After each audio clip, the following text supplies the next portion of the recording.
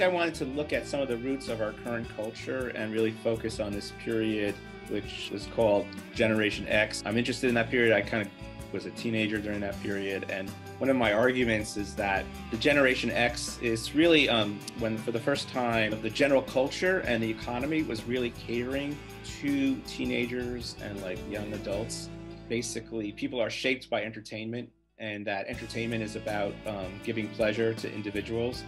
And that pleasure is often a form of escape, and it can become addictive. And so what you see in Gen X is you see the start of this. So in the first chapter, I talk about this situation where a teacher, I think it's like 1980, he's in a classroom and a student brings a portable TV and the teacher's freaked out. And I think it's so funny now, everyone brings their laptops and their iPhones, and people in large lecture classes are surfing the web.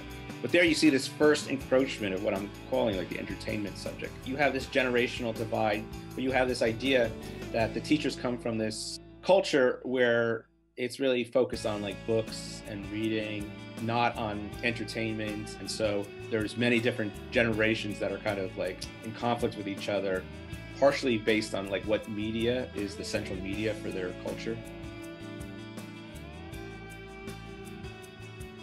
Nirvana is interesting because they had this kind of ambivalent role. On one hand, they kind of cater to the MTV culture, the consumer culture, but then they also rebel against it, which makes it a little bit ironic. In the one hand, they want to be famous, they want to be successful. On the other hand, they hate fame, they hate success, and they want fans, but then they mock their fans. Like, so their big line, acting stupid and contagious.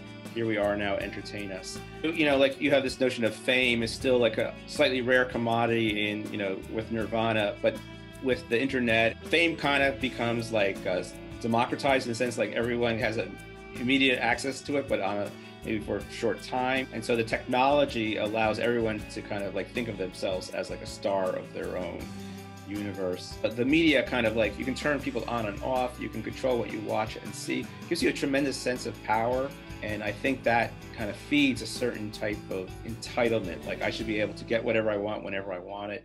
In the modern period, like we start with the Enlightenment, like there's this idea of the Protestant work ethic, like you're supposed to delay gratification, right? Amazon's like the opposite of delaying gratification. You get everything instantly delivered right to you. They do surveys of incoming students every year.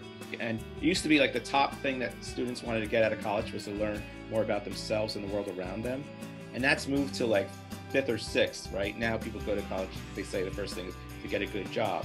It's not just about individuals, it's about like these individual desires that shape culture, but also culture shapes the individual desires. So it's kind of like a mirror and it goes back and forth. Yeah, there's a lot of positive stuff about the ability to access all this information and knowledge is potentially, incredible. And it does benefit a lot of people, and it can open up access to people who wouldn't normally traditionally get education. And so it has a lot of positive benefits, but also has these negative effects. Like people talk about, the biggest threat to our future is like climate change or pandemics, nuclear weapons, or global poverty. And I think like we're not going to deal with any of those issues if we have a way such an easy way to escape from reality. If we can just choose what kind of world we want to live in through technology and just escape from reality and issues and problems and conflicts and other people, I think that's the biggest risk that we face as a society.